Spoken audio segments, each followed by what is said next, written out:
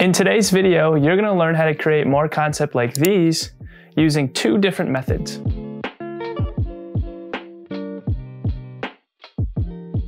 What's going on, everybody? My name is Carter and welcome back to Design It Green.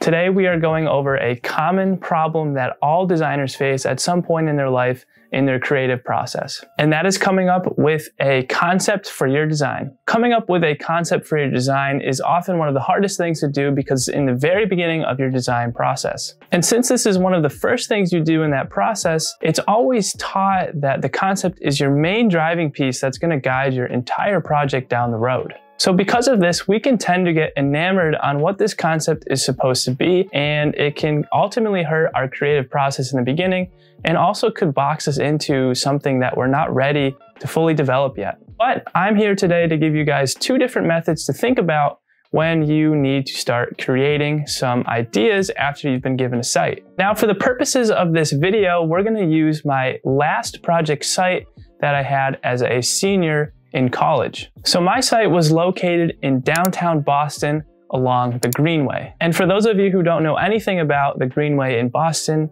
it was essentially a revolutionary project in the 90s known as the Big Dig. Now, the Big Dig was a mega project that rerouted the central artery of Interstate 93 into a 1.5 mile tunnel that went through the heart of downtown Boston. So as a result of the leftover highway, the Greenway was ultimately formed. So that space is now a 17-acre green ribbon that has become the focal point of the downtown area. So what my task was from the client was to take these two districts at the bottom of the Greenway and make a stronger connection from Chinatown to the north end. So knowing all of that, the first method that I always go to is if a concept can be site-driven. Now, the site-driven concept can be anything from site history, where it's located, what are its boundaries, and anything other that is significant about our site's location. So in my case, there was two very significant things that stood out on my site. For site history, of course, it was the Big Dig,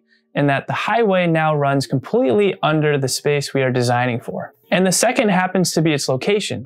It's located directly adjacent to South Station, which is a main artery and main hub for all public transportation going in and out of downtown Boston. So what occurred to me knowing the site's history and its location was that there was this movement layering effect that had taken place in downtown Boston. So you have the highway movement at its lowest point, and then you have the bus and transit system somewhere in the middle, and then at the surface level, we have our pedestrian movement. So this idea led me to a concept that I called the social line. And the social line was simply just from understanding my site and understanding what was around me and the implications of where I was. You can see how by understanding the site and being able to take that analysis and abstract it, I was able to make these bolder blanket statements about the site as a whole. Now, you're not always going to be given a great site, and your site might have nothing significant about it at all, so you're not going to be able to make some concepts about them.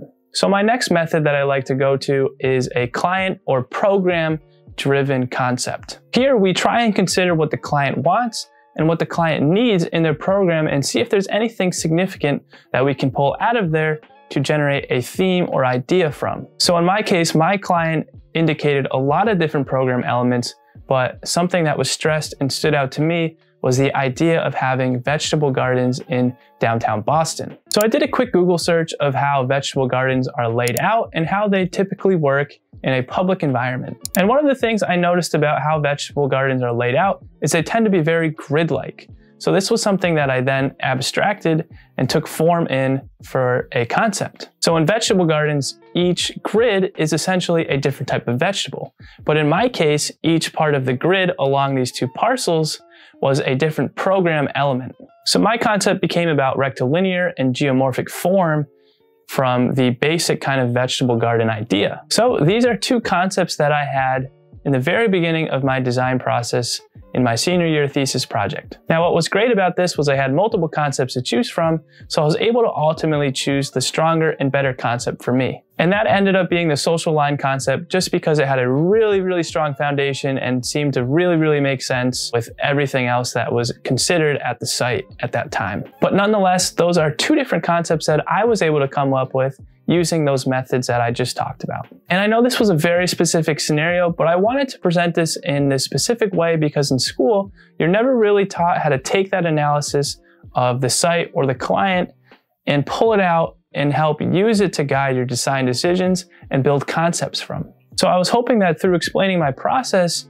you are then able to see how that research and see how that analysis plays out and gets me thinking about how to take some concepts from it. So to summarize all of this for you, when you are generating concepts, there are two things to generally think about. Consider where your site is, what it is, and what it was. Consider your client's needs and its program elements. This is going to be the easiest way for you to come up with multiple concept ideas because they're all real ideas. Everything about the site was or is a real thing, and anything that the client says they want or they need or the program elements are very, very real and very realistic. I hope that helps break it down, and I hope that I was able to help some of you guys out there who sometimes struggle with the early phases of the design process and getting some big ideas and concepts out there. That person is, and still often is, me, so I totally understand where you guys are and the struggle that it can be to create some concepts. So please feel free to reach out with some additional questions or want to shoot off some ideas without the pressure of your clients, your professors, or your colleagues. But that's all for today's video. So if you did enjoy it, please hit that like button. It helps push this content out to others and helps me know that this information was helpful to you guys. And be sure to check out my other content here on YouTube for more as well. But anyways, thank you guys for listening. Be safe, and I'll see you next time.